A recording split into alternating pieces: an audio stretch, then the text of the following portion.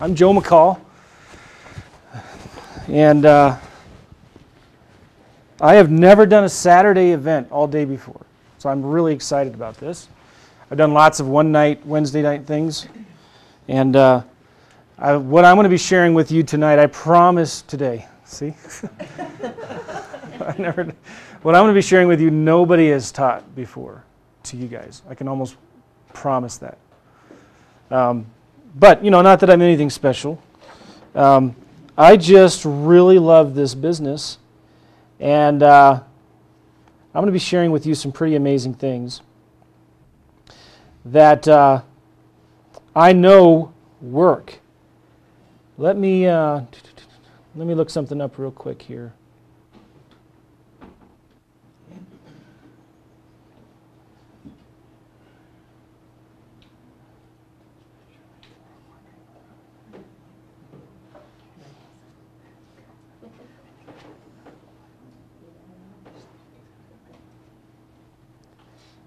Marketing, okay, hold on. Marketing. Michael, could I have a glass of water, please? Yes. Or like a bottle? Cold, please.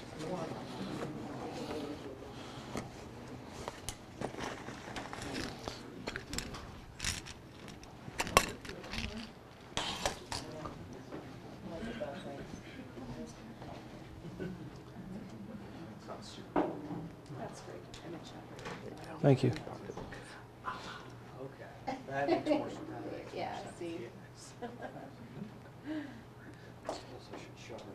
So we're going to take a lunch break at what time, Michael? Whenever you want. Noonish? Noonish? Yeah. When I start seeing heads nod, I'll... Yeah, that'd be good. Okay.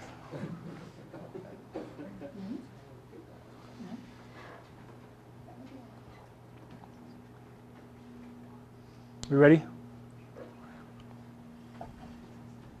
All right, hey, good. I am so excited to be here.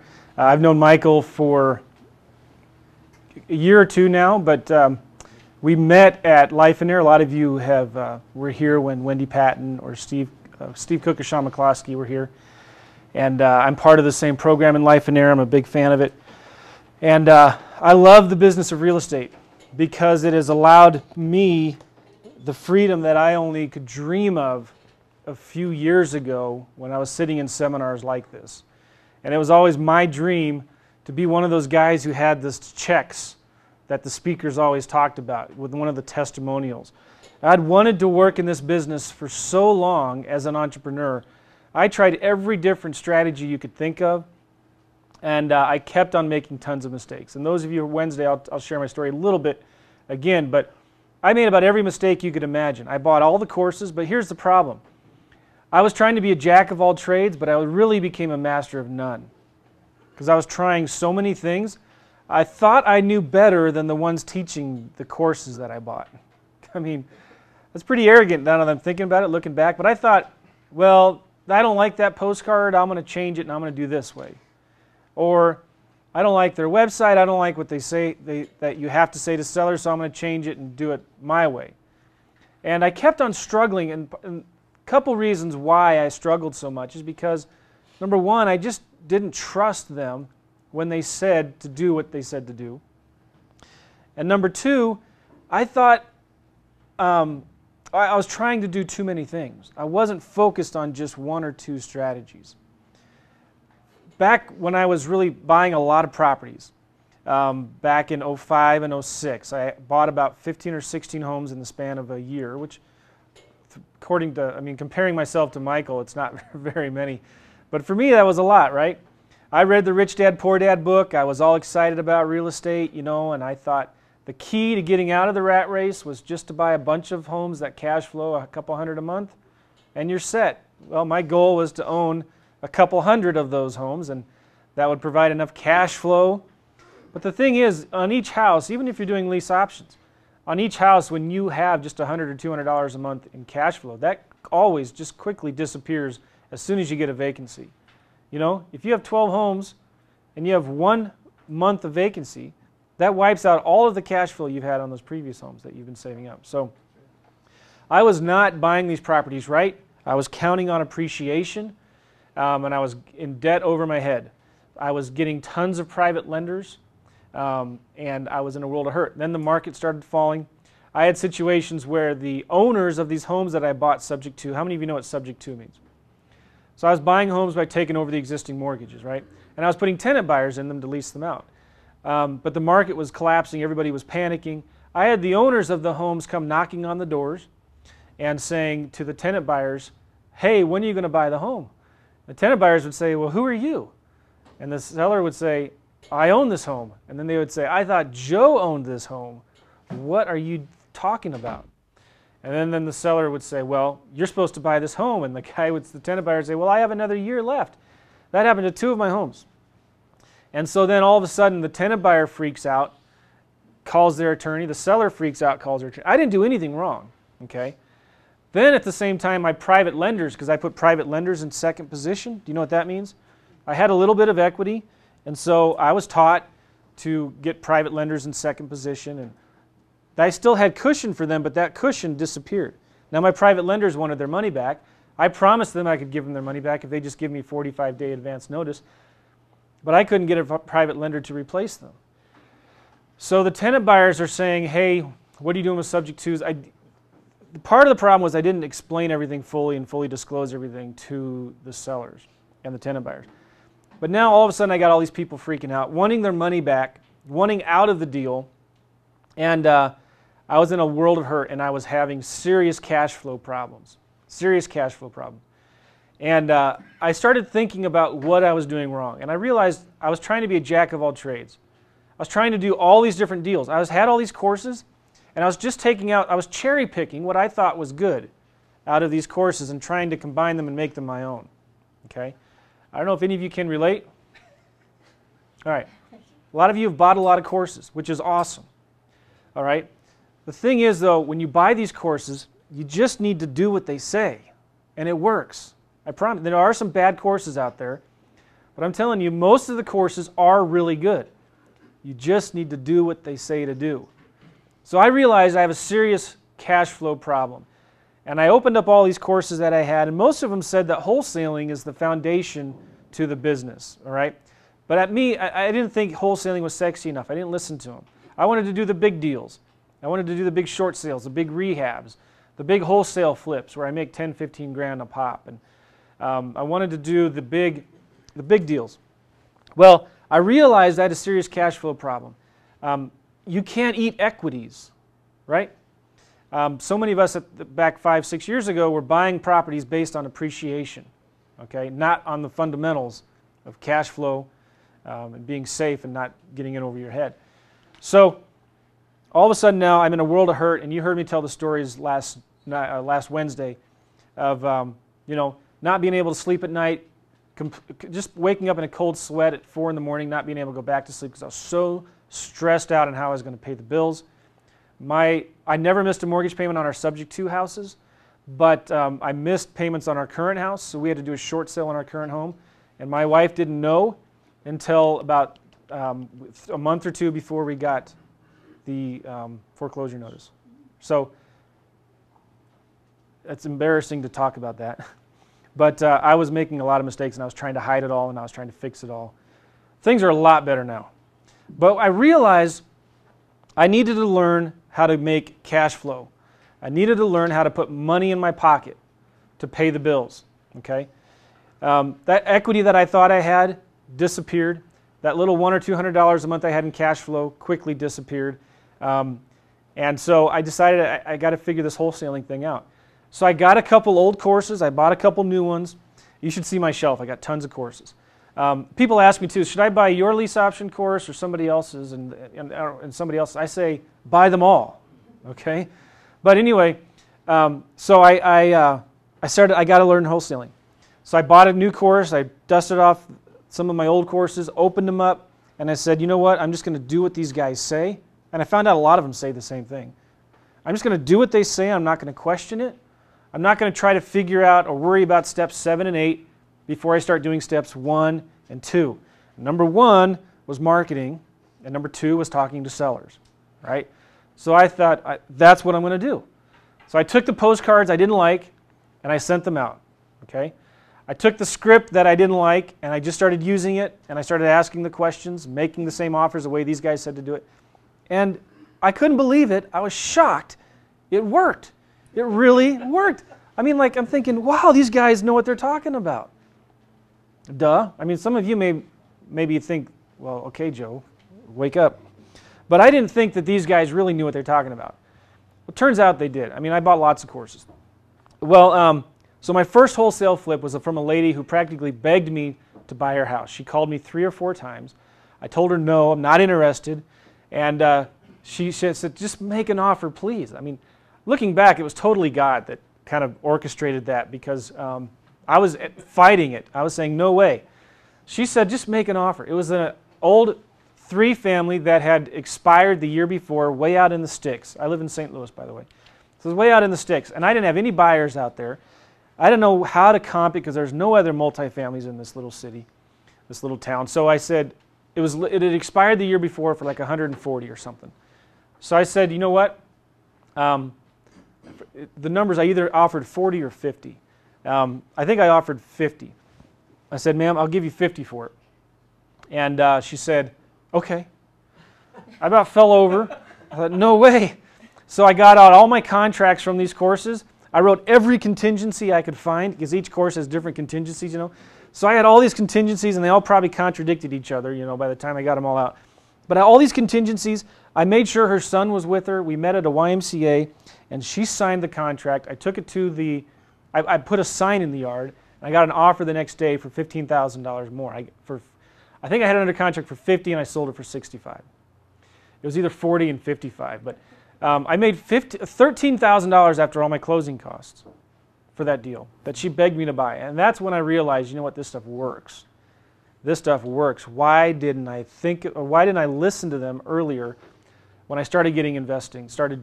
I remember exactly the courses that I bought, the videos that I watched, them harping over and over and over again, you've got to learn wholesaling.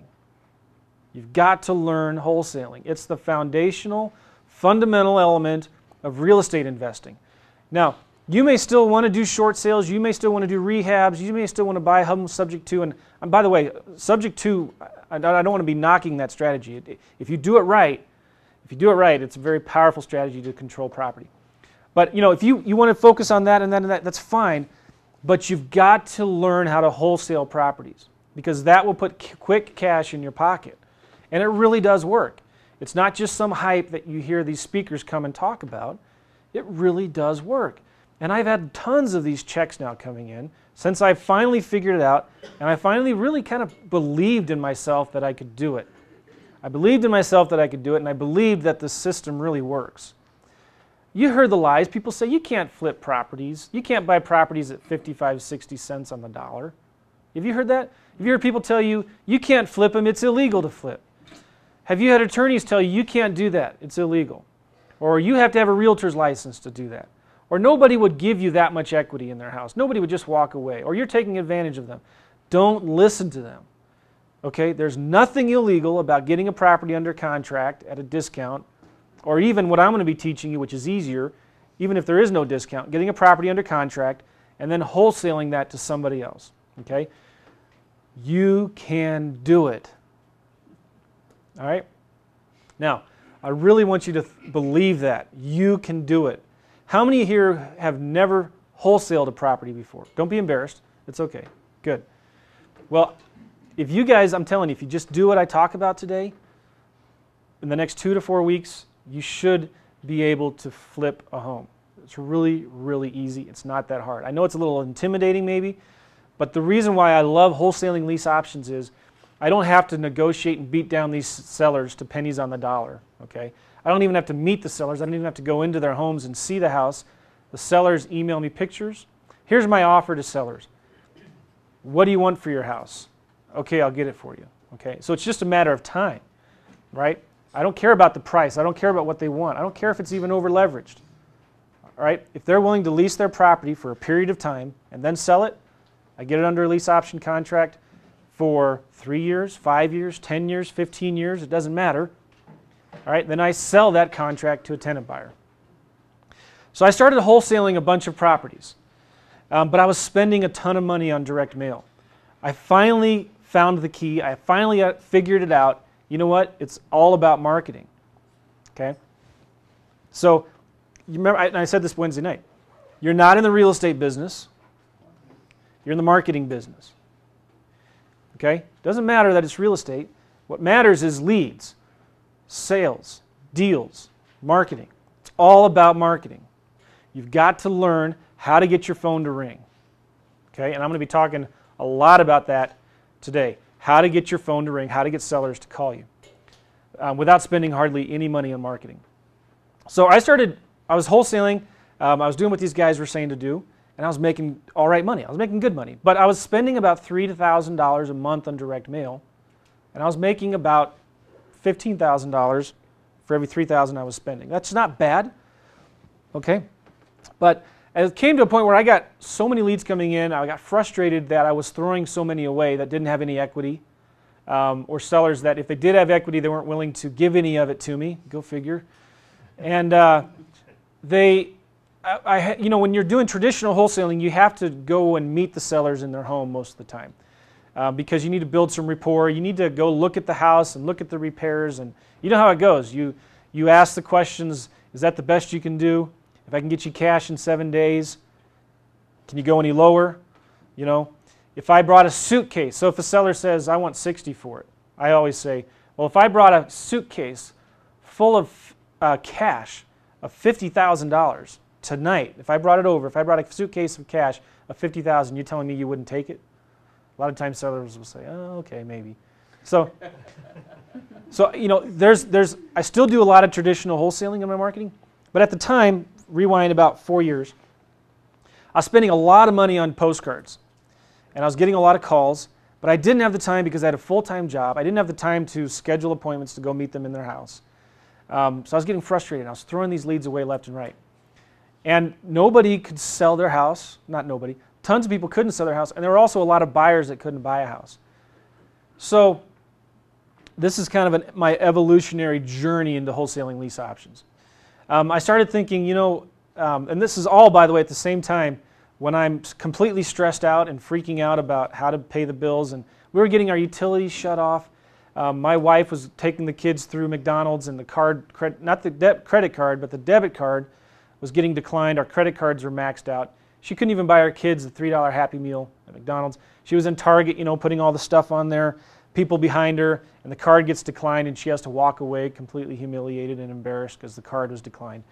You know, I'm not going to ask who knows what I'm talking about, but I'm sure a lot of you guys can relate. I was a schmuck, basically. I was robbing Peter to pay Paul. I was not a good manager of our finances because I had a serious cash flow problem. I didn't understand how to manage my cash. And I was counting on all these big deals to sell, and they never did. Anyway, so I loved wholesaling. I knew it worked, but I had to spend a lot of money to get deals. At the same time, I loved lease options because one of the first books I read was a book by Robert Sheeman called The Secrets of a Millionaire Landlord. It's a real good book. And in there, he had a chapter about lease options. And he talked about how you can take your properties and make the tenants responsible for the maintenance and repairs. And that blew my mind. I thought, wow, that's amazing. You could really do that.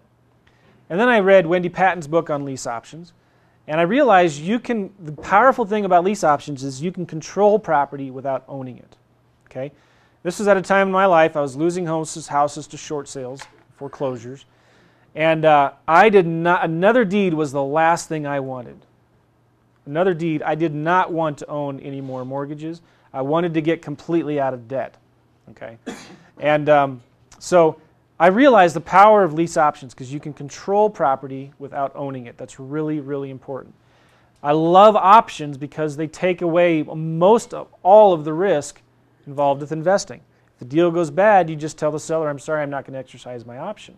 Okay? So I asked myself, why can't I wholesale lease options? So I started advertising for friends at the local RIA groups and stuff like that. I said, hey, I'll find tenant buyers for you if you pay me $500. I started getting a lot of people say, yeah, sure. So I started advertising, and I didn't know what I was doing, but I was collecting about $500 each time I did it. And I realized it's a lot of work for just $500.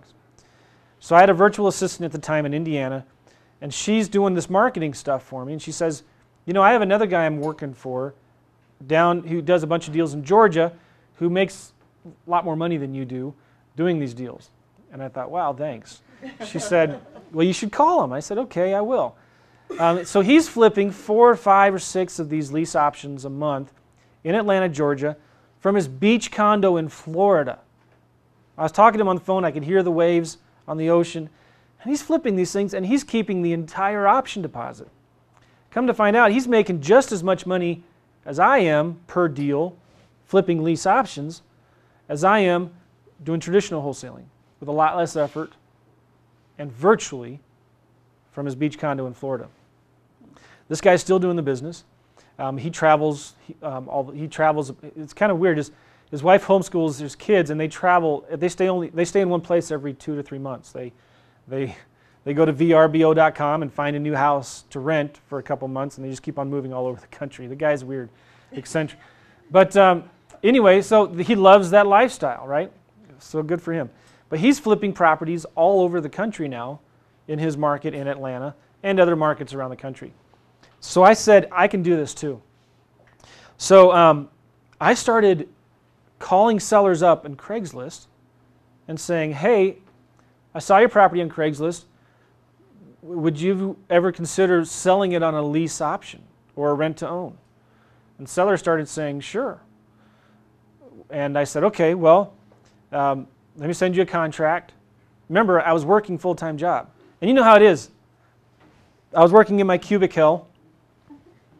And I got so good because, I mean, I was trying to do real estate, you know. I was freaking out because I was working my 50, 60-hour-a-week job. I was an engineer working as a scheduler in a power plant for an electrical contractor. Go figure. So I got to a point where you could hear the footsteps coming down the hall, you know, and you could do, if on your keyboard, if you do Alt-Tab, it switches the screens, you know. So I'd have the MLS open, I'd be going through Craigslist, I'd be doing all my real estate stuff, and I'd hear the footsteps, and I'd Alt-Tab to come to my other screen so it looks like I was working. It was so bad. And I got great performance reviews, you know. I did my job, but I always went home guilty. I felt just this tremendous burden of guilt because I wasn't giving my employer 100%. You know, I was just doing the bare minimum. I was getting good at performance reviews. I got the great 3% raise every year, you know, just to keep up with inflation. But I was getting so frustrated because no matter how hard I worked on my job, I always got paid the same. No matter how much profit I brought to the bottom line, I just got paid the same every year. If I was lucky, I got a 3% raise to keep up with inflation, you know. So I got real good at, I'd say, hey, I'm going to walk the job site, you know, and I'd pretend to be doing business on my phone, but I'd really be talking to my realtors and these guys that were help working for me and doing deals. And finally, my friends started knowing what I was doing, and they were giving me a hard time, and I was getting nervous because I thought, man, once my boss finds out, I'm going to be in trouble, you know. And so, but then I'd come home and I have to spend time with my family, but I was still trying to do work. And I just hadn't, the only time I could talk to sellers was when I was driving home from work and during my lunch break. And when I was walking the job. So it got really bad. And then, so I started flipping these lease options. And I realized, you know what? I don't have to go see the house. I don't have to show the house.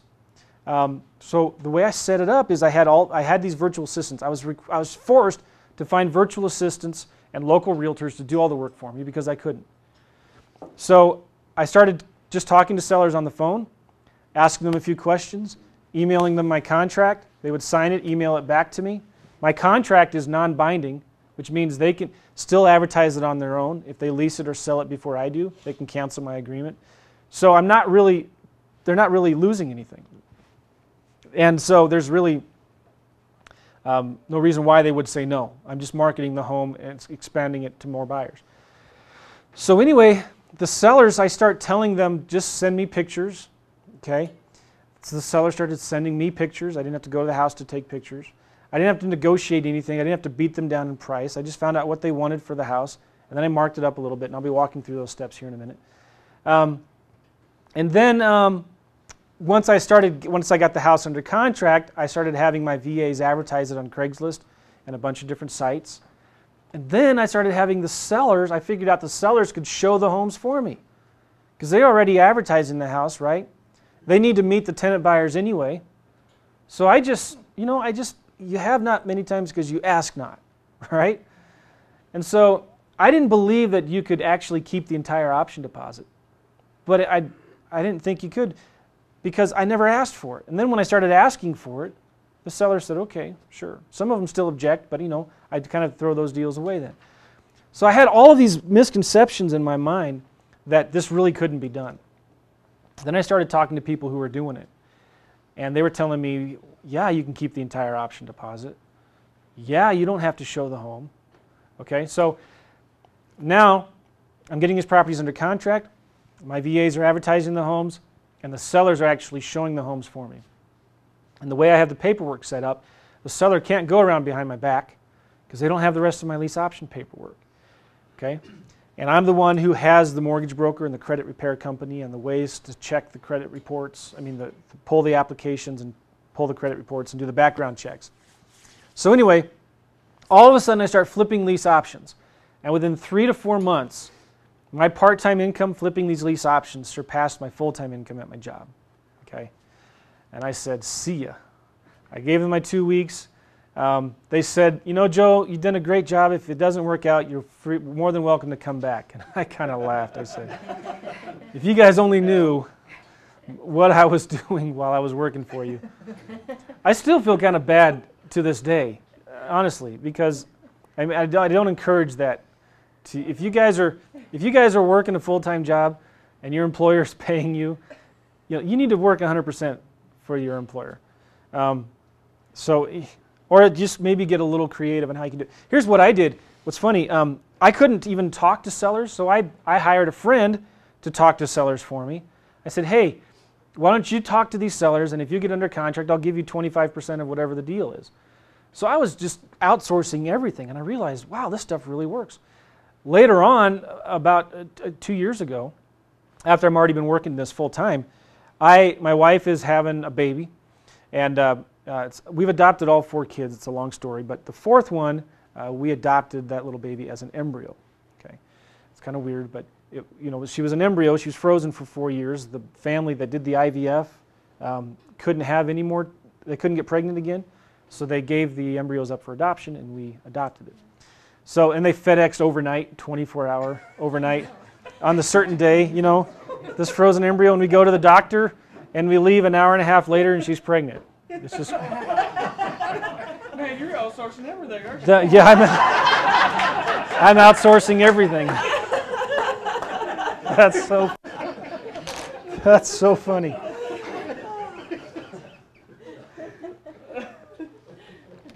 I can't wait to tell my wife that.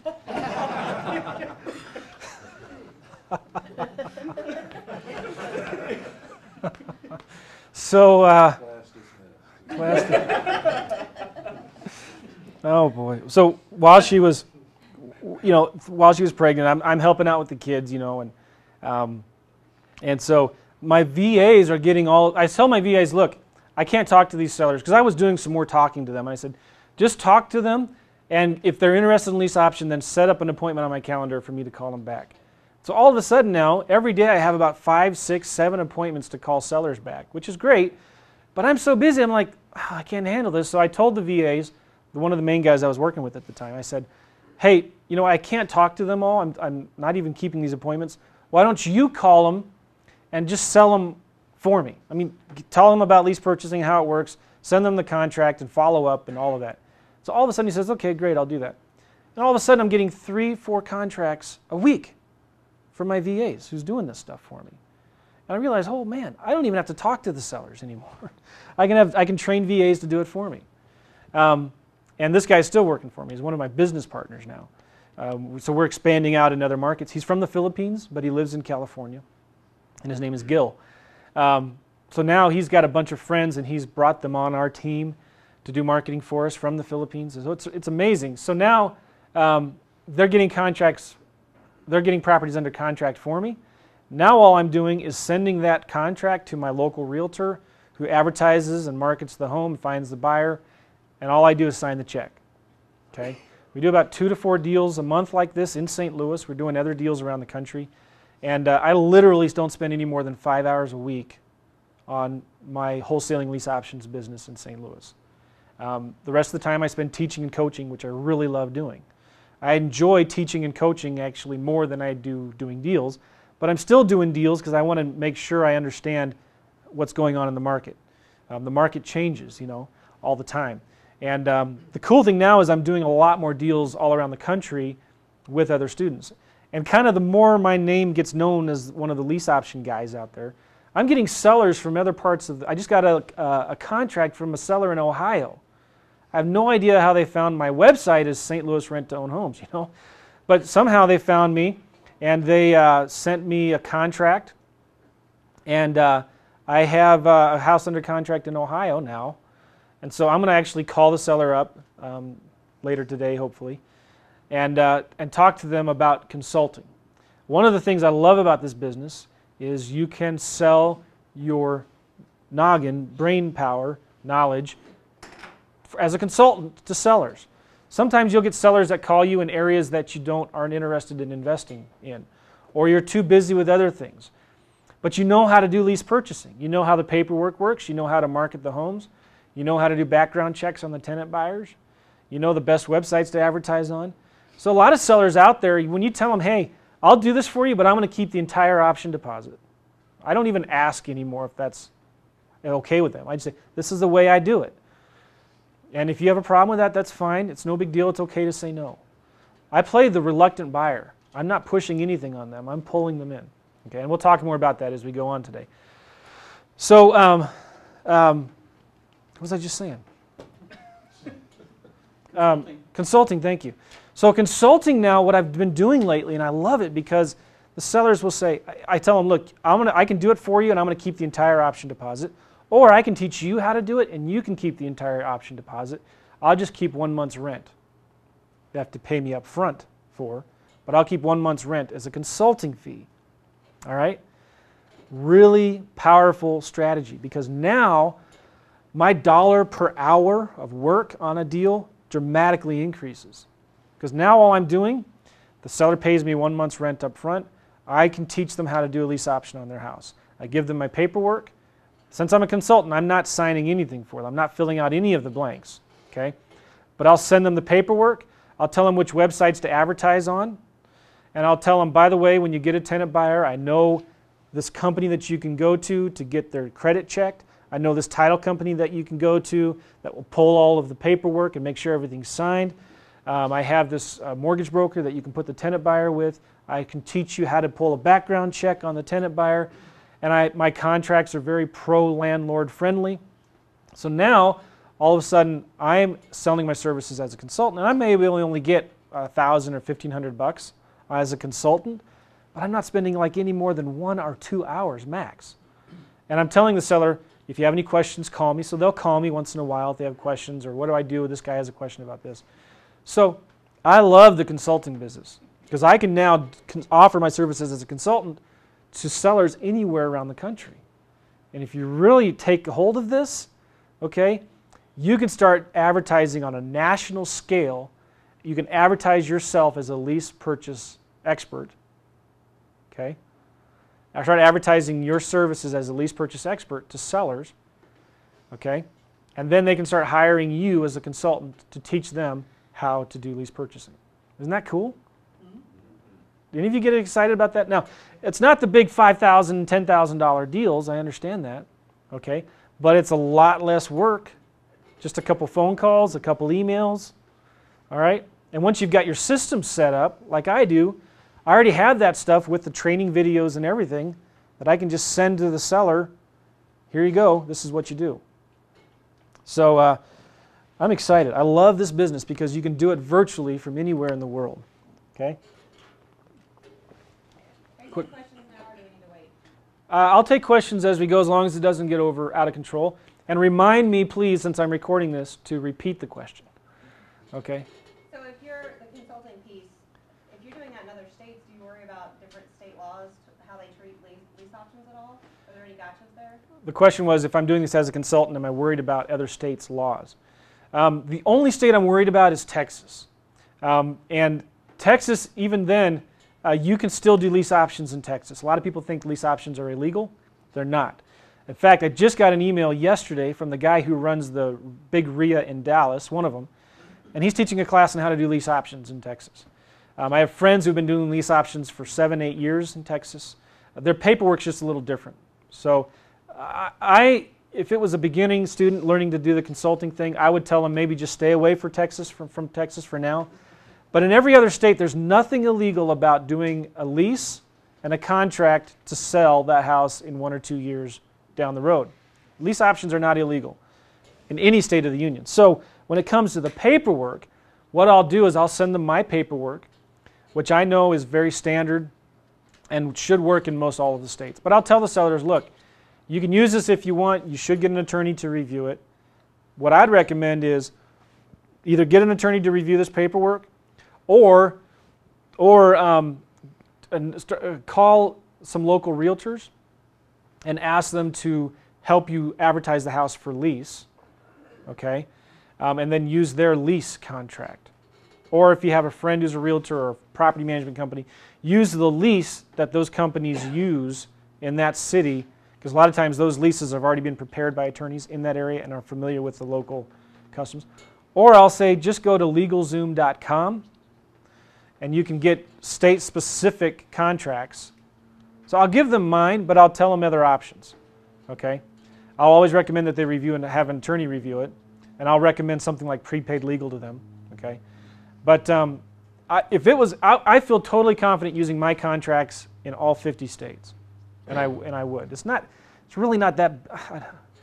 I don't want to say it's not a big deal, but it kind of isn't. If it's just one deal, so I do encourage this. But the cool thing about a website like LegalZoom is they have specific contracts that are been reviewed by attorneys in all 50 states. Okay.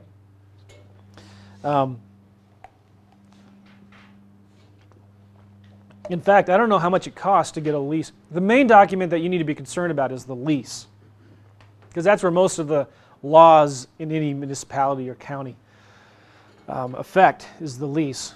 So it's not a big deal. Just use the local lease that the people there in that city use, and then use an option contract. The option contract is really simple. And I've never seen a state that has specific laws about how an option contract can be written. Okay? Anyway, the great thing about this business is you can do it virtually from anywhere in the world. I'm doing deals virtually in St. Louis right now. I honestly cannot remember the last time I went to go see a house and meet a seller.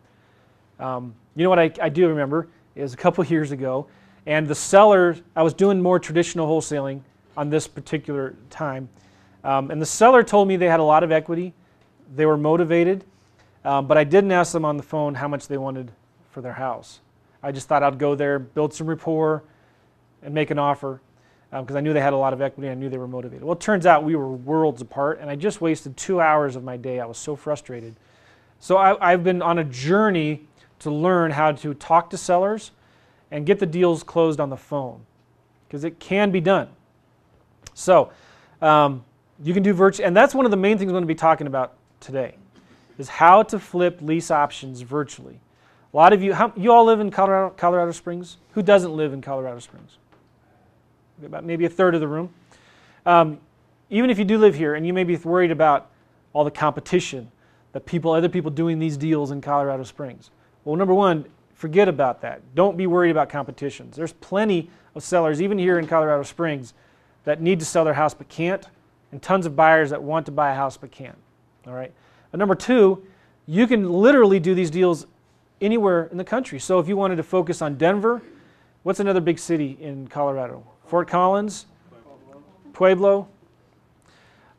You know, so you could focus on these deals anywhere. You could even start going into Kansas. What's on the other side? Utah, Wyoming. Maybe not. You can go up to Salt Lake City, maybe, but it doesn't matter. You know, you could focus on California because the rents are much higher, the prices are higher there, and you can make more option deposit money there. So you're not limited by where you live. Just want to help you get that and understand that. It's a great thing about this business. So can you all see the screen okay? Can you really travel all around the world with your family flipping properties with only a laptop? Yes. Those of you Wednesday night, I talked about our trip to Prague.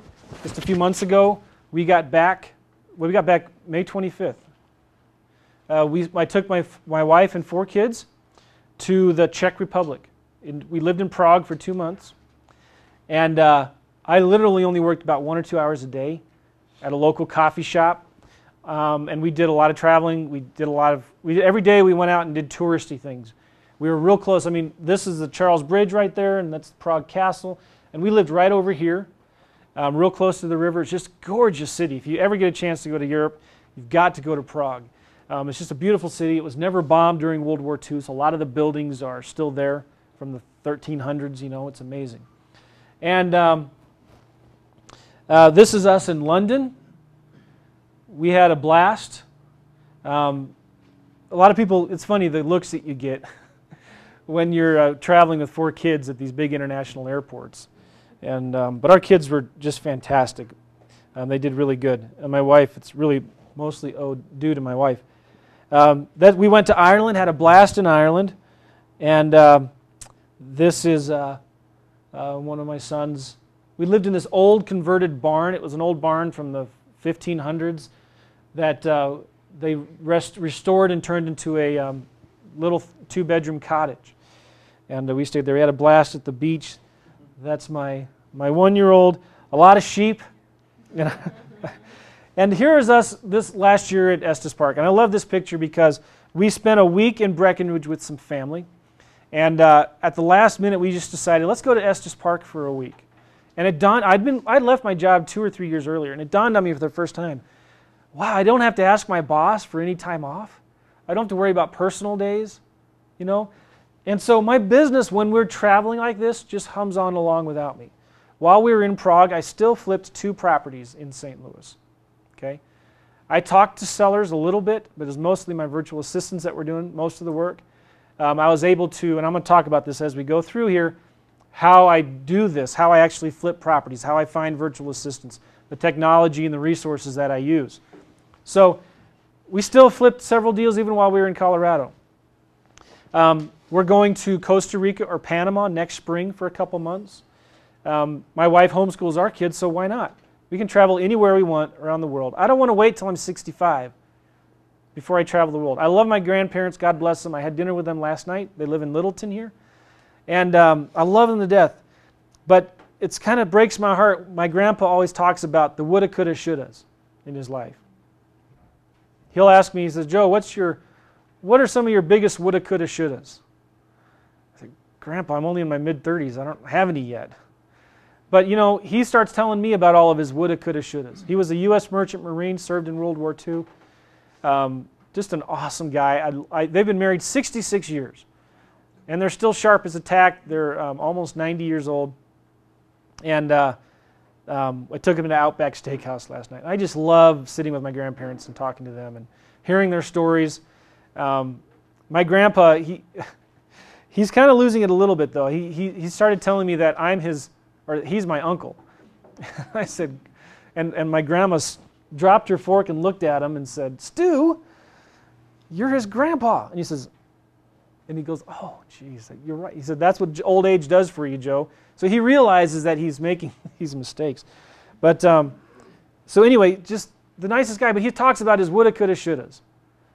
And he talks about how growing up, how he wished he would have stayed, taken these other jobs, taking these risks, not taking these certain investments. And I look at that and I really feel for him because he's sad about a lot of things. And I don't want to live like that. I believe my best days are still ahead. And I want to travel the world now with my family, with my kids. I want the freedom that retirement gives you now.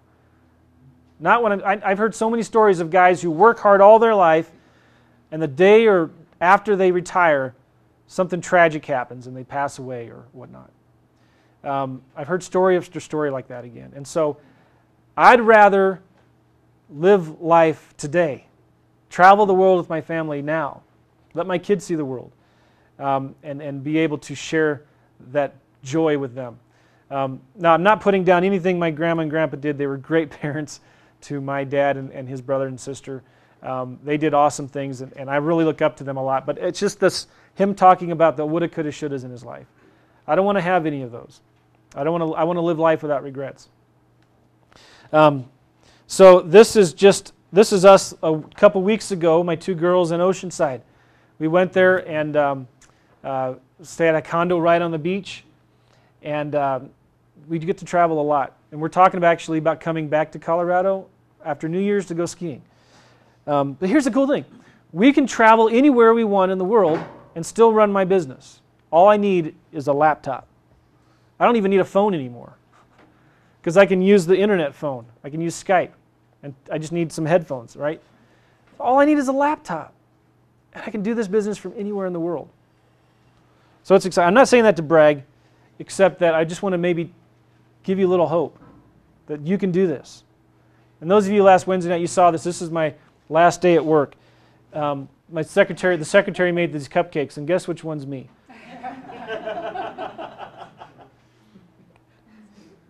All right, so I really believe there's no easier and faster way to make big chunks of cash than wholesaling lease options. I've kind of given you an introduction to my story, why I'm so excited about this business. I'm excited about it for various reasons. It's easy. I can do it virtually from anywhere in the world. I don't spend hardly any money in marketing. I'm going to show you how you can get all the sellers you need for free on the internet. And there's really no limit. If you don't want to do a deal, you can offer your services as a consultant. Okay? All right. We reviewed last Wednesday the steps to wholesaling lease options, and I'm going to review those with you now. And I'm going to be talking about how the paperwork works. Okay? So number one, it's real simple. You find it, flip it, and forget it. Find a property. There's lots of them out there. There's over 10 million homes. There's over 10 million sellers who would love to sell their house but can't. They're not behind on their payments, but they can't sell their house because they would have to bring money to the table to close. They can't drop their price low enough. And they don't understand what lease options are. Maybe they've heard about it, but they don't know how to do it. And I can guarantee you their realtors are not offering lease options to them. Most realtors aren't. Who here is a realtor? Nice. Good. Okay. By the way, see those hands that are raised? Realtors? Those of you looking to partner with guys on deals, if you got some deals and you want to partner with some realtors, there they are. Okay? I'm going to be talking a lot about realtors. I'm working on getting my license right now. I don't have it yet. It's been taking me 2 years to get it. But I do have I have a deadline now that I've given myself. I have to get it done in October. So working with realtors are really, really important.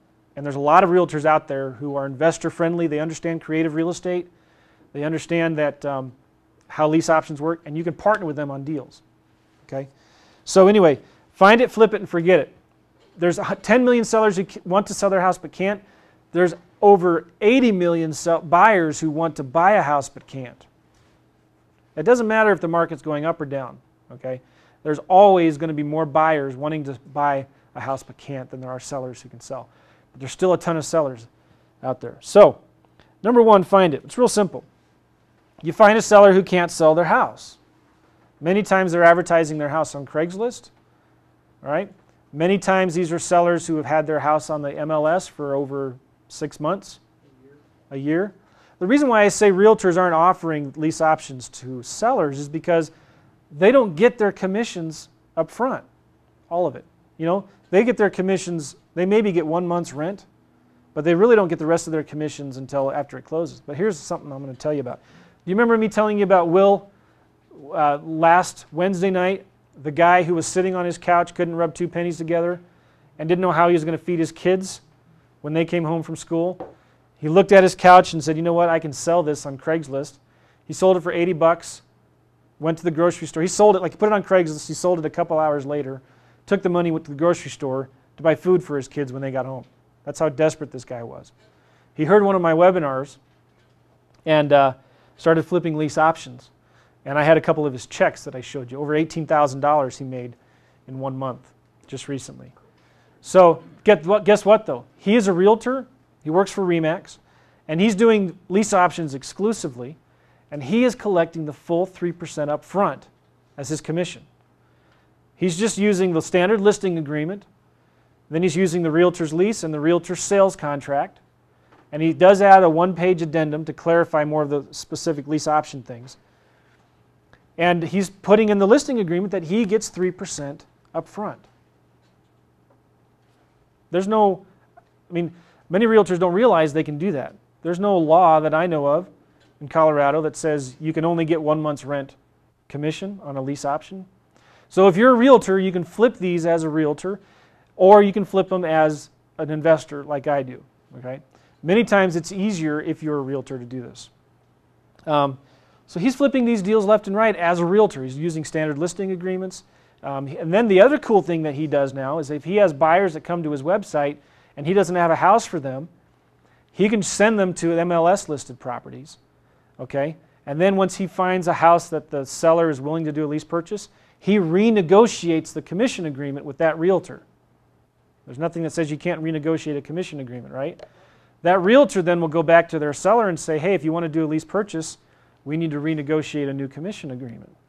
So they do that with the seller, and he usually, when he brings in another realtor, he usually gets half of the first 3%. So he gets 1.5%, but he sets it up where he gets the rest of his 3% when the house, if and when the house closes a couple years down the road. So many times if you're an agent, you get the front end 3% and the back end 3% if you do a lease option. Okay? So you don't have to be a realtor to flip lease options. But I recommend that you either get your license, find a partner who is licensed, marry a realtor, as I joked before, or have your spouse get a license, or partner with an agent to help you advertise and market your homes. Okay? You got to outsource the selling part of the business anyway, right? You don't want to be taking calls. You don't want to be driving around town. So go ahead and just outsource it to a realtor. What I do, and I'm going to be talking about this later, so I won't get ahead of myself. I'm going to be talking later about how to find a realtor. And what to, I put Craigslist advertisements. I'm going to talk about what to say. So you find a seller who can't sell their house. How many of you know it's not that hard to find a seller who can't sell their house? Just a few of you. Let me ask it again. How many of you know it's not hard to find a seller who can't sell their house? Some of you guys still don't believe me. Well, yeah. They're easy to find. When you find one, and I'm going to be talking about later what to say to the sellers, you're going to sign an option agreement with that seller. Okay? I use a flex option where the seller has the flexibility. If they sell it or lease it before I do, then they can just cancel my agreement. Okay? I only get paid if and when I find a tenant buyer. Now, it's important to understand options. I'm a principal in the transaction. I enter into this agreement as the tenant buyer. Okay? I am the tenant buyer in this agreement. Then I can, are you turning it down or up? Okay. If it gets a little warm, would you mind turning it down? Okay. We'll see how it goes. I don't want people to get sleepy. We'll take a break here in about half hour. Is that okay? All right. So you're a principal in this transaction as a lease option. I'm entering into this agreement with the seller as a tenant buyer. And I have the right in my contract to sublease it out or assign it to somebody else. Okay? I fully disclose everything up front with the seller. So, as a principal, I can sell that contract to somebody else. I can sublease it. So if the numbers work and if there's a lot of equity, if there's a good cash flow spread, I'll stay in the middle and just sublease it out. So I'll do what's called a sandwich lease option. So I'll be the meat in the middle of the... So I have a lease option with the seller and another lease option with the tenant buyer, and I stay in the middle. I collect the rent and I pay the seller the rent. That's a sandwich lease option.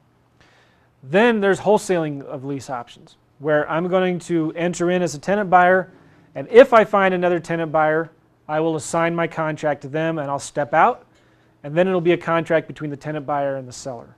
Okay? The seller will collect the rent.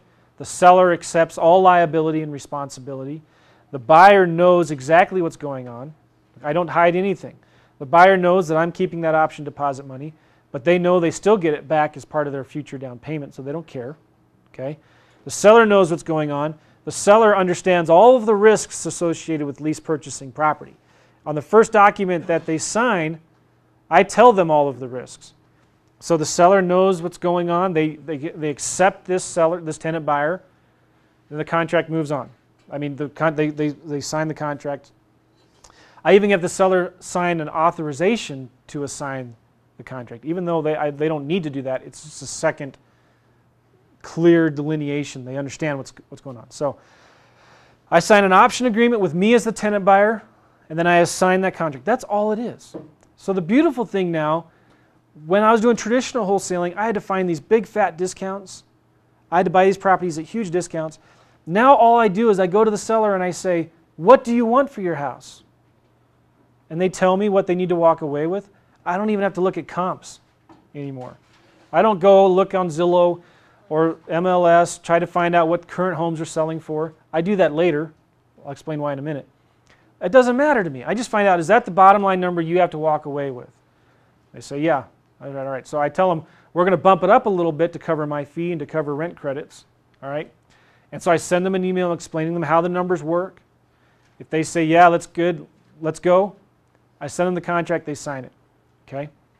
So it's only at that time, after I send them the contract, I look at the comps. And I say, well, okay, they say they want $150 for it. I'm going to bump it up to $160 because I'm going to keep $5 and give the tenant buyer $5 for rent credits. So I'm going to bump it up to $160. Now at $160, how long do they need? How long does that tenant buyer need? Let's say the house, I think it's only worth $130. What do you do then? 2 years, 3 years. I extend it out to maybe 3-5 years. What if the house is upside down by $50,000, $75,000, $100,000? Make it 10 years, 15 years. All right, if it goes out that long, I set it up where the option price will be whatever the loan balance is in 10 years. Okay? And I fully disclose to the tenant buyer that the house is over leveraged, okay? But you get to buy it any time between now and in 10 years at whatever the loan balance is. And you can show them an amortization schedule. It may be like this, but over time it goes like this, right? Even if you're really conservative and you don't figure on much appreciation. You pay down that principal every year, okay? So it's just a matter of time. Then I go back to the seller when they tell me what they want. I tell them what I'm going to advertise it for. And I tell them, hey, I'm going to be assigning this. I'm going to be keeping this. You get this. I keep this if I assign it. And then I'm going to say, look, if you want to walk away with $150, that's going to probably take 1, 2, 3, 5 years. Are you okay with that? I've never really had a seller say no, because I remind them of their options. Okay, once they've agreed to do a lease purchase, they know that they need too much for their house. Right? So the great thing, I don't have to beat them down in price. I love it. I don't like confrontational negotiation.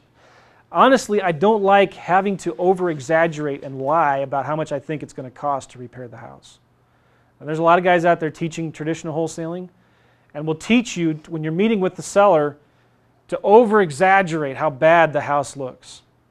And to say, man, that roof's going to cost me $5,000 to fix, when you know you can do it for $2,500. Okay? Now, sometimes there's a place for that, because you need to make sure that you leave room for profit for yourself. But anyway, lease options, I love it because it allows you to control property without owning it.